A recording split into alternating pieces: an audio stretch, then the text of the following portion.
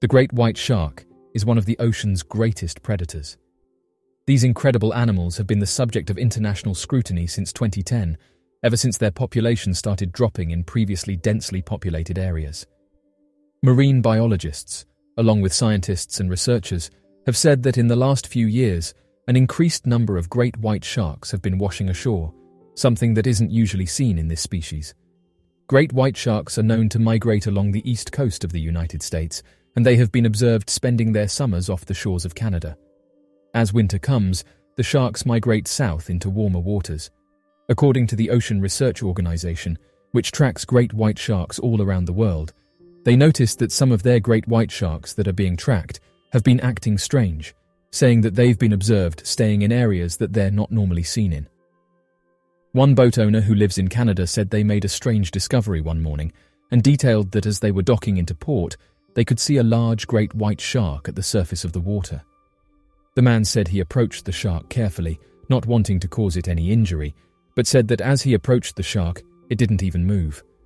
The boat owner said he inspected the animal for any damage, but noted that he couldn't see anything that would cause the shark to act like this. He said that he's never seen this type of behavior before. Warren Joyce, an aquatic fisheries technician with the Department of Fisheries and Oceans, said that this isn't the first time that a great white shark has been reported as acting strange, and that when he investigated one of these cases, he called it unusual. He said that other shark species are usually seen washing up on beaches, but noted that it's very rare for this to happen to a great white. Warren Joyce said the following: "For a white shark, this is very uncommon. It's my understanding that there will be an autopsy done. There wasn't any obvious cause that we could see. When we arrived, she was in pretty good condition with no bites. A few scratches and some bruising that could have been caused as she was washing up." Just 1 month after this report, the Marine Animal Response Society said on social media that they were called out to investigate a male great white shark that had washed up. The Marine Animal Response Society said the following on social media: "This past weekend, we received a call to our hotline about a great white shark in New Brunswick. Although a common shark species in our waters, it's incredibly rare to receive reports of them washing ashore, making this an important opportunity to collect samples and learn more about this endangered species."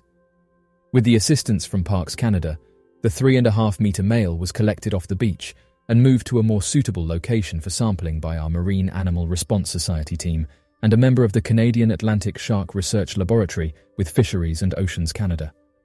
Our organizations worked together to collect samples important for research and future analysis that will contribute to the long-term study of this species in Canadian waters. Unfortunately, a full autopsy was not able to be performed, and the reason this animal passed away is currently unknown. We are incredibly grateful to everyone who reported this incident, to Parks Canada for their assistance with moving the shark to an appropriate sampling location, and to Fisheries and Oceans Canada for their collaboration with sampling this animal. Please remember, as an endangered species, it's illegal to handle or remove any body parts from great white sharks. Marine Animal Response Society operates under a federally issued Species at Risk Act permit to respond to incidents involving at-risk marine species in Canada. Marine biologists recently came forward and said that from 2010 to 2016, some of the world's most famous great white sharks were known to congregate in several areas across the South African coast. This included the densely populated sites in False Bay, where an estimated population of 900 of the great whites were commonly sighted. However, since 2017, researchers and cage diving operators studying the sharks in this area noticed a sudden, sharp decline in the number of sharks spotted in these areas.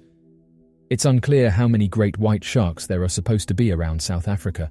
Estimates range from around 500, right up to 900.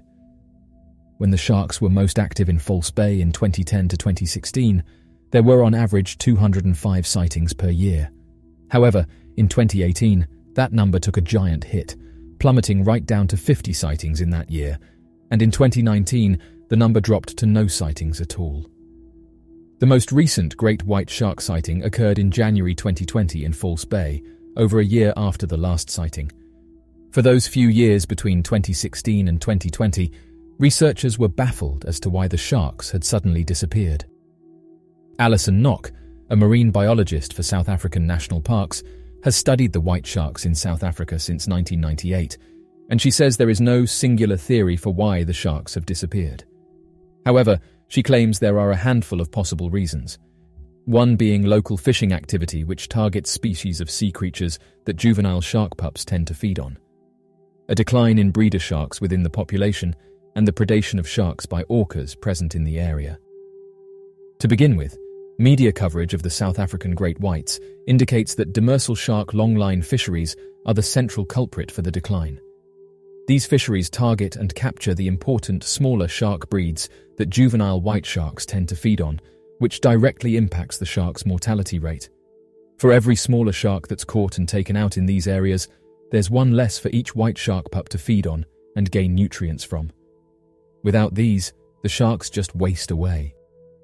Furthermore, fisheries in and around these areas use shark nets and drum lines, baited hooks specifically targeting sharks to cull the white sharks to prevent them from swimming too close to the shore.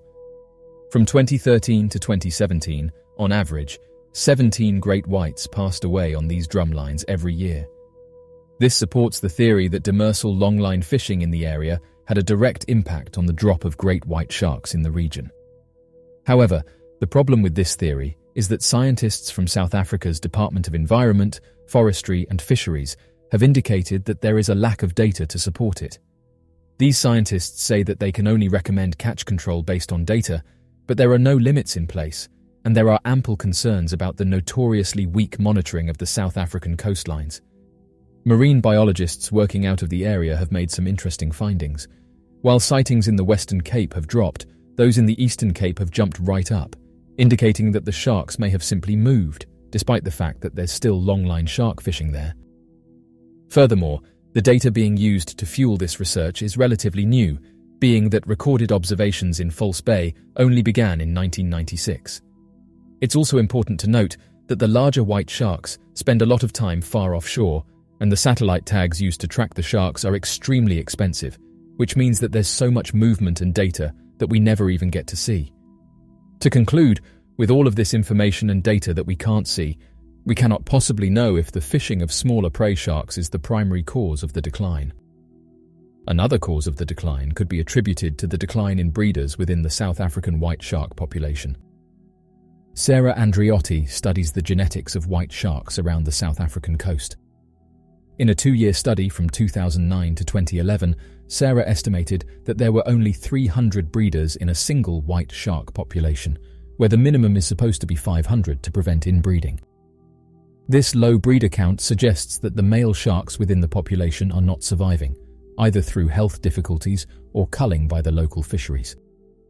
This then means that the mature female sharks wouldn't have been able to breed as highly, which could be an explanation for the dwindling shark count. However, there isn't much data to support this, so it's hard to know if this had a significant impact on the difference in sighting counts. The final theory, and the most plausible and supported of the bunch, is the recent spike in orca presence along the South African coast. Orcas are known for preying on seabirds, octopuses, sea turtles, rays, fish, and sharks. They're also known for being highly aggressive, especially if they're of the transient type, traveling in pods, acting like wolf packs in order to hunt marine mammals. Furthermore, orcas are one of the most widely distributed mammals, living in most oceans and seas surrounding coastal countries. However, they prefer to cruise the waters at higher latitudes. Since 2015, an increasing number of orcas have been spotted in and around the South African coast. To begin with, 2 orcas were first spotted in False Bay in 2015. Around the same time, the carcasses of a group of broad-nose 7-gill sharks were found in False Bay. The teeth impressions from the wounds indicated that the culprit appeared to be an orca. 2 years later, in 2017, 5 white shark carcasses washed up on the shores with their livers removed and with the teeth marks of orcas. At the same time, Alison Nock published a paper on the first documentation of a novel feeding technique, which explained how the orcas used force to break the shark's pectoral girdle, thus enabling them to bite out the liver and discard the rest of the carcass. As a result of this newfound information, Alison theorized that the disappearance of the sharks from False Bay was due to the growing orca presence in the area. Alison's theory is further supported by several other orca sightings that were documented at the time. For example, Salvador Jorgensen tagged 17 white sharks off the coast of the Farallon Islands, and they all disappeared. In his studies of the sharks, he found that the white shark can disappear for up to a year during the time that orcas pass through the area. This could be an explanation of the white shark migration to the Great White Shark Cafe between Hawaii and California. Meanwhile, this natural migration as a result of the orcas could also be an explanation for their disappearance from False Bay and other South African coasts. However, this might be a misinformed argument that's based on the data from 2 orcas. Due to the shark's evasive migration, there was an increase in white shark sightings further along the coast in Mossel Bay. At the end of 2019, Allison studied the orcas that passed through Mossel Bay at the time and found that they had orca pods come into an aggregation site with no change in white shark sightings. These orcas didn't include the 2 orcas that were seen in the area. Nonetheless, at the end of 2019, a video surfaced that shows an orca being interested in one particular white shark. Data shows that that same shark population dropped from 10 white sharks down to nothing overnight. Therefore, it's hard to say whether multiple orcas are the cause of these passings, or if it's just those 2. Either way, we can say with some level of certainty that increased orca presence in the False Bay and coastal areas directly impacted the number of white sharks that were around at the time.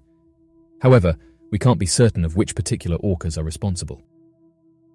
All of this data helps us better understand these incredible animals. As of right now, it's not just great white sharks that are washing up on shores and declining in numbers. Scientists and researchers who've been conducting their own studies have said this is happening in various locations across the world. And worryingly, when we look at some of the causes, human activity in the ocean seems to be a leading factor. One recent study revealed the Navy's use of sonar is hurting whales. It has been determined that active sonar is extremely harmful to whales and other aquatic animals, specifically a type of active sonar referred to as low-frequency active sonar. Low-frequency active sonar emits sound at a decibel nearly twice that of a rock concert and can maintain the decibel of a concert for 300 miles underwater. Not only is this incredibly loud, it's severely detrimental to animals who primarily use long-range sound underwater to communicate with each other, to find food, and to navigate. Low-frequency active sonar has led to animals losing contact with other members of their species, to them no longer foraging for food, and to them swimming deep or rising quickly because they are frightened by the sound. So, what do you make of these interesting findings? Be sure to leave your questions and answers in the comments section below and help us to grow this community while working to solve these unexplained mysteries. Thank you for watching, and don't forget to subscribe for more videos.